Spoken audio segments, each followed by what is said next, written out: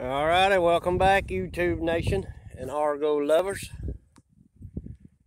This is our 2020 Argo Frontier 6x6.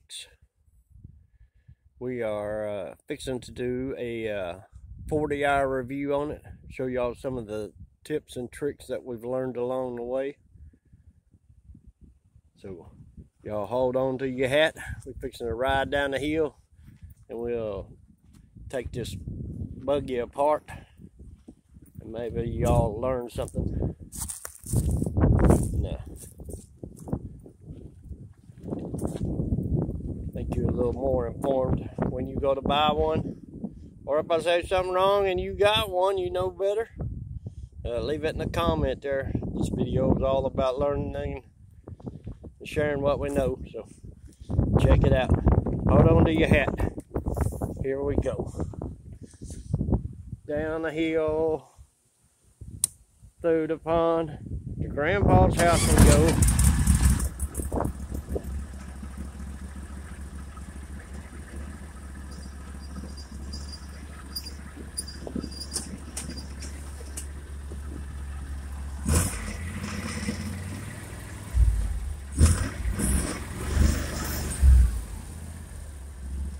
I think it takes about 18 inches of water for this thing to float.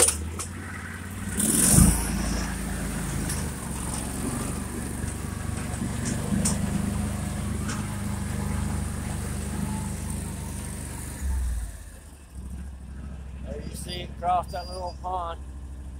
That's a pretty steep hill, probably about a 30-degree angle.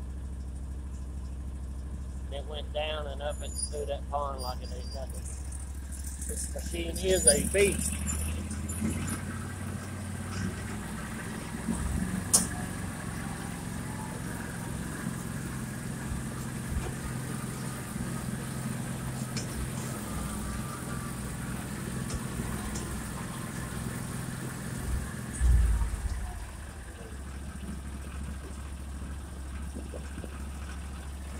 You can see it has a digital speed gauge.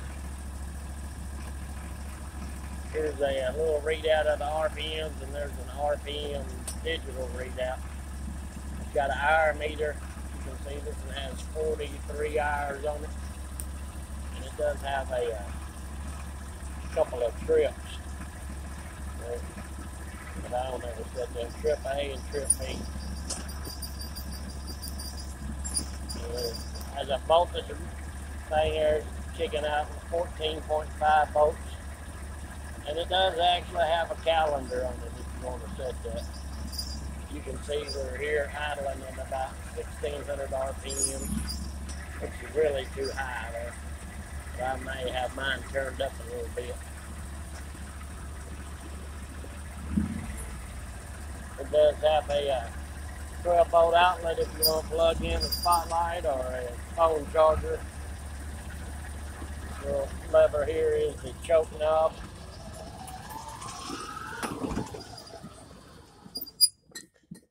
You probably shouldn't choke it till you kill it.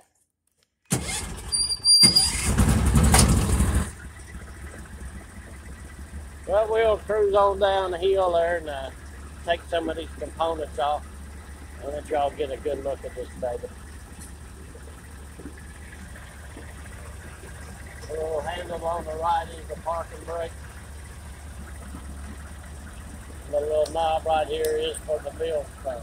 You want to bill the front on and off. And it does have a key for the on and off switch.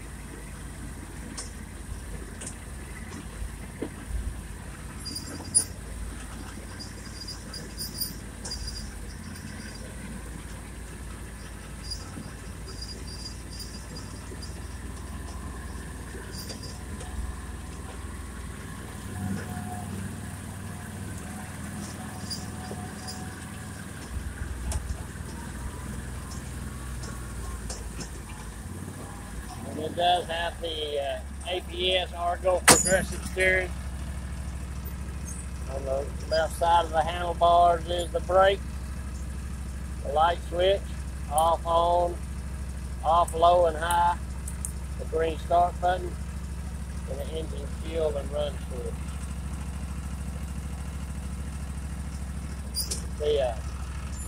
On the steering there, it's supposed to be like 4 times the amount of pressure there that it takes. And with the Argo progressive steering, it's supposed to make a swooping large turn.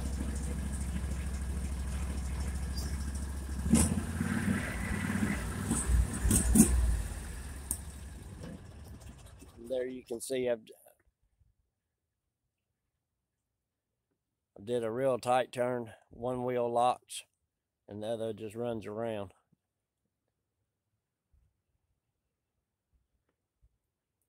So the machine will completely turn around within what, 2 times the width of the machine. Oh, and I forgot, down in the middle is the gear selector. You got neutral, reverse, high and low speed on the machine there. It does come with a cup holder on the right and a cup holder on the left. They are a little small though.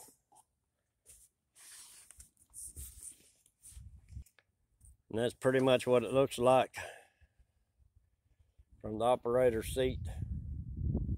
It does have a little 1, 2, 3, 4 more knockouts where you can knock out and put other switches there if you want to put more lights on it or whatever there. It's already set to go there. Just knock it out there and put your toggle switch in there.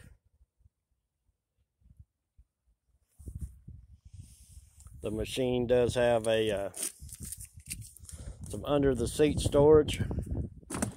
Raise the back of the seat up.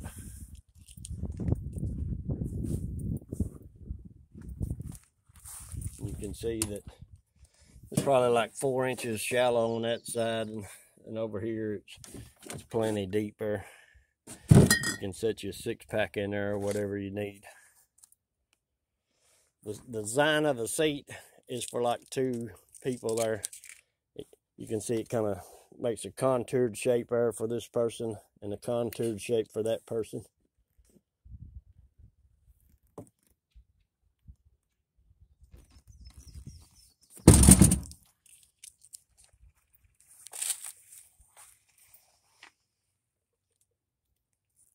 And we get a lot of questions there about how do you put it in 4-wheel drive, but this is a all the time 6-wheel drive machine. So you know, there's no putting it into 6-wheel drive or nothing. It's all the time 6-wheel drive. It does not have a fuel gauge up on the dash, but it does have a plastic fuel tank under the seat. And it holds like 7 point something other US gallons of fuel. You can jerk up this plastic thing here in the back. You can see 2 of the chains. It does have this thing is loaded with grease fittings. It is really a high maintenance where you oil the chains and get your grease gun out kind of machine there. It does come standard with a 2-inch hitch receiver in case you want to pull a wagon. And on the back, these are not lights, they are just reflectors. It does come with a 2 round little headlights, one on each side there. They told me those headlights wasn't much, but they are enough to get the job done. It does come with a full skid plate. You can see the machine, and then it has some kind of polypropylene skid plate right there on it. The machine itself does not have any shocks or any type of suspension. The amount of air in your tires is your suspension. The machine runs at about 7 pounds of air pressure maximum, which will give you a quite bumpy little ride. But all in all, I think that is part of the fun there, that it's so bumpy. Like I say, this is the Argo 6x6. We're gonna pop the hood. You can raise the hood up there like that, and it'll set up there. Or if you slide it toward the driver's side, you can take the hood off altogether. No tools required. This does have the Vanguard 18 horsepower carbureted air-cooled 4-stroke motor there. You can see the machine is belt driven. There is a belt, and it is also chain driven. I don't know if you can see that, but there's 3 chains on that side, and there's 3 chains over here on this side. So you have 1 belt and 6 chains.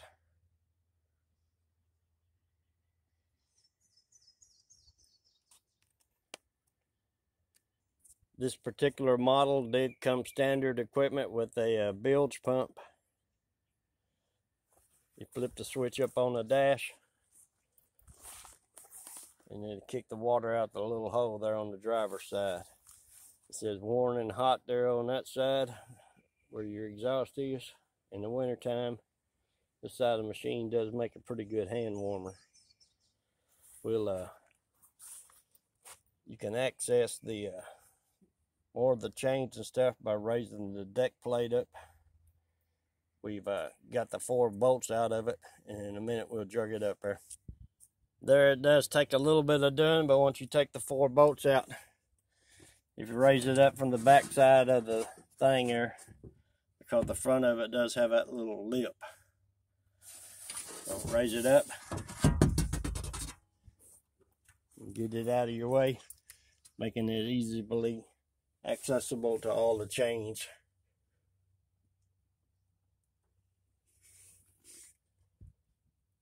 Like I say, it does have a whole lot of grease fittings on it and a whole lot of change to oil. It is really a high maintenance machine. But the guy that sold it to me said, don't worry about that. Don't ever do no maintenance. Tear it up, bring it back, we'll let it fix it. That's how we make money. So at least he was honest about it. The machine has definitely been a beast. It is amphibious. You know, land it, then just roll across there the water, and then it'll float like a fishing boat. I've seen these on the YouTube, but other than driving one for, well, like 40 seconds or something other, was my only experience with one before I bought it. I'm definitely happy with the purchase. I like the machine. It will do about 3 miles an hour in the water. You can buy an optional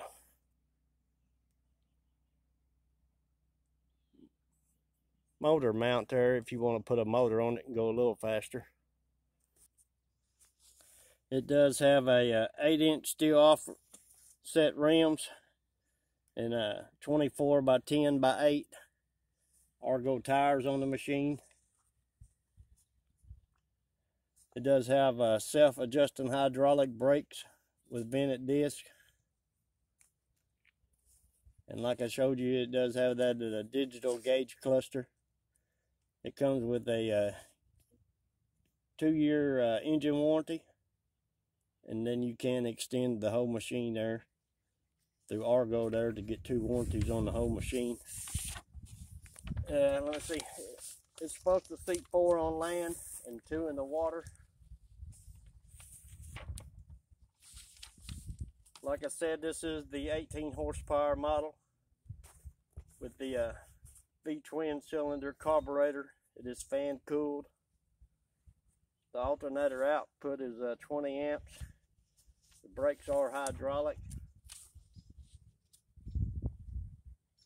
It is a belt and I showed y'all it has 6 chains on it too. This model does have a standard skid plate on it.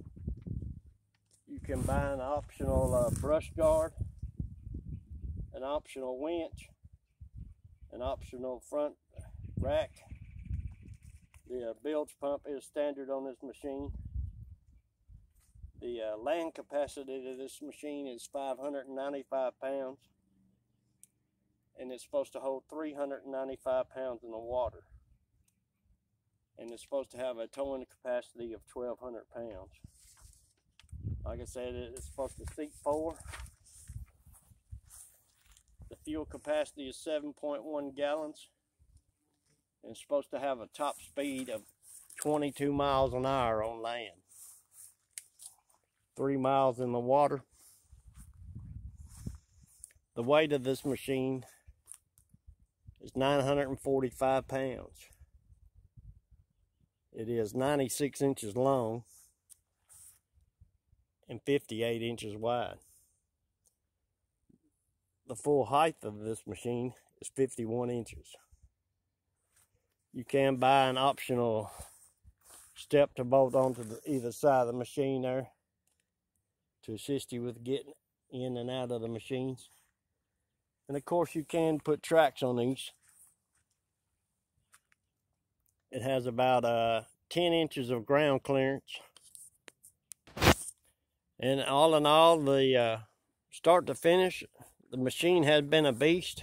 It has outperformed or exceeded my expectation in about everything I've wanted to go over or through. And the machine, with this, you try a lot of different things that you wouldn't try on like your Ranger or your General. If a 2-foot log is in front of you, you know, it ain't no way you try to go over there with your Ranger or your General, you'd be stuck. But this thing, you just throw the gas to it, roll over it, and keep on cruising. So it definitely is a game-changing machine.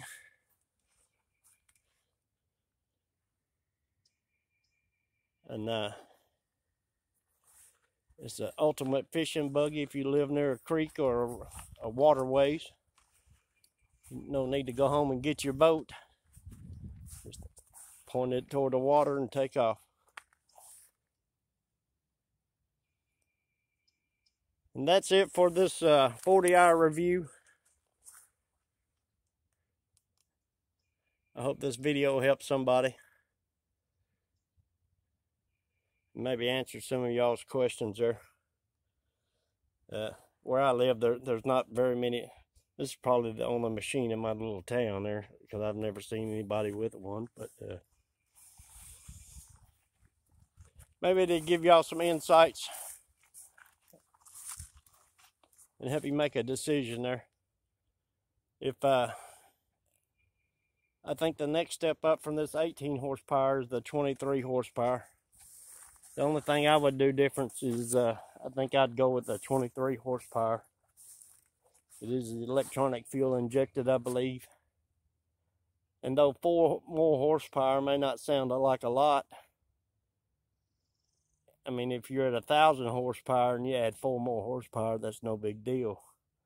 But if you are at 18 horsepower and you added, you know, 4 or 5 more horsepower, if you think about it, that's a 20%, 25% increase in horsepower. So that's something to consider too. All in all, we definitely love the machine.